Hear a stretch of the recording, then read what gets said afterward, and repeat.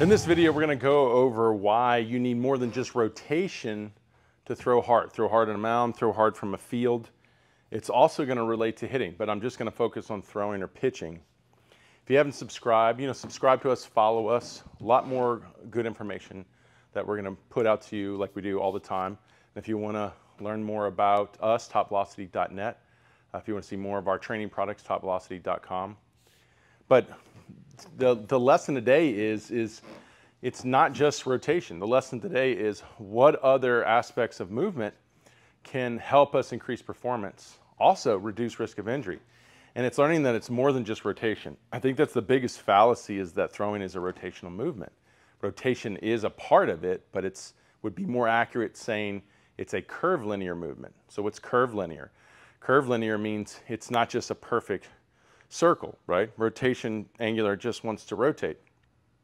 Curvilinear means it's a curve into a straight line, right? So it's like adding a straight line to a circle or a half circle. So for example, if I just purely create a rotational movement, this is all it would be. It'd be like a tire, a fan, whatever, just purely rotating. Notice that the axis, the center point where it rotates, doesn't move. So like a helicopter, right? It's just rotating in one stationary static position.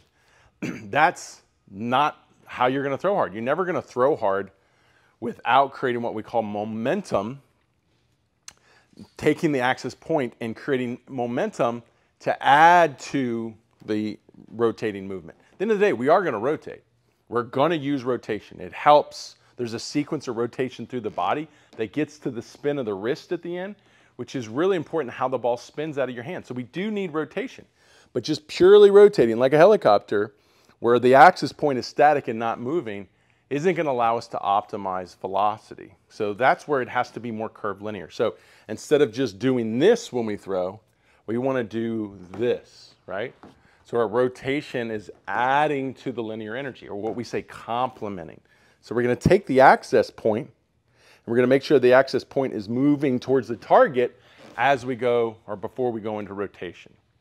So to get rotation to be directional, because at the end of the day, rotation's direction is just around and around and around. So if I'm going to rotate and stop, I'm more likely going to rotate off axis. If I'm going to rotate and stop on axis, or where I want to throw, it's barely going to be much range of motion to create acceleration. And I'm not going to be like a shot putter and keep rotating, keep spinning, and then stop. The better way to do it is to take the axis point and move it forward and then release rotation to complement the linear direction, okay? So that's what we've found, and the studies show when we want to throw hard, that's the optimal way to throw hard. But you hear this argument that we should just rotate. So what happens is everyone just starts spinning the legs, spinning the trunk, and trying to find the time to release the ball. When they need to learn how to delay rotation, create momentum, move the axis point or the center of mass towards the target, and then unleash rotation to complement that and to where it all merges together, that's the optimal way of doing it. So, you could see it. If you had a pitching delivery, and we'll see what it looks like, or throwing delivery, that was just purely rotational, you'd pretty much be like right out of the gate just spinning and throwing. You wouldn't see a stride. You wouldn't see any movement of the trunk to move forward. All those are linear movements. So when some says throwing's rotational, then that means that person's not striding. That means that person's not moving their trunk forward. So if there's a stride in there, and if there's a trunk going forward in there, that is not a rotational delivery. That's a more curvilinear delivery, or a linear to rotational delivery. So at the end of the day, if you're really believing that, I do need a more linear to rotational delivery, then I need to learn how they work together. I need to learn how to optimize the linear energy and then the rotational energy. And there's really only one way to do that. The rotational energy has to come at the end. Because if I try to rotate right out of the gate, I'm throwing the ball, right? If I spin my body around, I'm throwing the ball, because I know if I'm squared up here and then I decide to move forward, I'm not going to throw hard. I need to move first before rotation. That's why we all hear coaches say, he's flying open, he's pulling off. You'll hear it even with hitters. That's one of the biggest things you hear from a coaching perspective is you're flying open, you're pulling off. that means you're starting rotation too early. At the end of the day, that's what it means. The coach says you're flying open. That meant you went into rotation too early. A coach, you know, if you got in a good long stride and then last minute you pulled open and through, coach wouldn't say you're flying open. He says you're flying open when you start to rotate too early. So that tells you right there, rotation must come late in the movement, right? Hitters and throwers and pitchers. So we're not flying open. So how do we do that? We're going to, because we start closed, and that's the reason we start closed, so we can add in rotation, because if we started open, we wouldn't really have any rotation to add in. So we're going to start closed, and then from there we got to learn how to hold the closed position in the trunk. As the lower half starts to move the center of mass, the access point forward to build momentum, and then into landing, the hips are going to start the rotational movement, and then the upper body is going to follow. And that's why studies show that the drive leg powers whole body rotation. So there's an exact study that showed that. The drive leg powers whole body rotation, meaning if your back leg, it's the only leg on the ground, it's pushing you forward. It's preventing you from being stuck in an access point. It's pushing you forward. And then what it does is you're going to trigger rotation by opening your front foot. It's going to push through the rotation of the pelvis, or to power the rotation of the pelvis. And if the trunk stays closed, then that's going to accelerate like a spinning top, the acceleration of the trunk. So the lower leg is actually best at even powering rotation. It's going to do two things. The low leg's going to power momentum. It's going to power rotation. So think about it. If you're really good at optimizing the linear momentum and then optimizing the rotational movement, you have a really good back leg. So the back leg is doing a really good job of moving you down the mound and powering pelvis rotation to power both the linear and rotational energy and create the curvilinear motion at the end with the ball to the release point. It's why I invented the trunk accelerator. So I know this looks silly and looks like an exoskeleton, but what it's doing is it's teaching you how to build in the linear movement. Because when I put it on, and I typically put it on behind my back, kind of like this, and it pops my elbow up to here. You'll see the guy's wearing it, right? And it locks me in.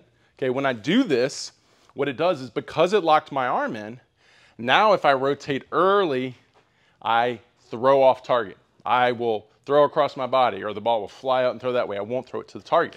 So what it does is it makes me hold this back to the last minute. After I create the linear momentum and the rotational power of the pelvis rotation, then I release my trunk.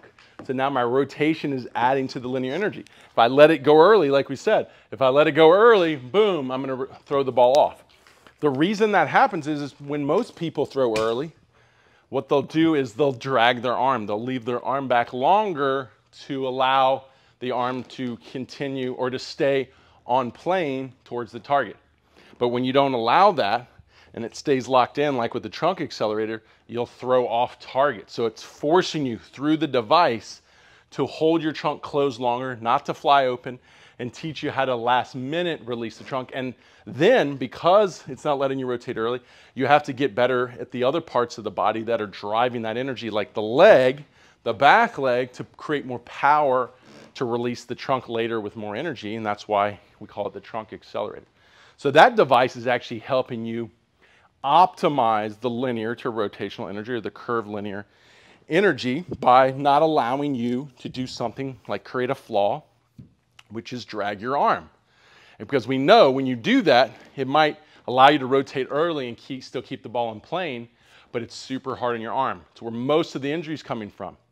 And that's why organizations that are teaching players to accelerate in rotation more than likely is forcing the arm to hyperangulate or to drag behind the back. So if they're telling you, hey, who cares if we fly open, just go hard, go early, then you're going to have dragging arms, and then you're pushing, unfortunately, you're pushing players into injury. You're pushing pitchers or throwers into injury. So when the arm, and to fix that, we want to know that when the arm initially can pull back, but when we go into trunk rotation, the arm elbow comes up and can go into layback so the trunk can go forward. But that brings up another point. What causes the arm to lay back? Rotational energy wouldn't cause the arm to lay back. That's what causes the arm to fly out. Layback is another product of linear energy. So if someone says, they're a rotational pitcher and they have layback, they're not just a rotational pitcher. They're a linear to rotational pitcher because the layback is receiving the forces of the trunk going forward, or the momentum going forward, which is pulling the arm back and then releasing the arm forward. So that's another linear movement of the kinetic chain. So what are the linear movements? The linear movements are obviously the back leg pushing the pelvis forward, okay? And there's a whole video I did on how the back leg is responsible for creating momentum. You need to learn that. The other linear movement is at landing, the trunk going forward as opposed to just rotation. And then the other one is the arm laying back because it's allowing the trunk to go forward. Those are all the linear components.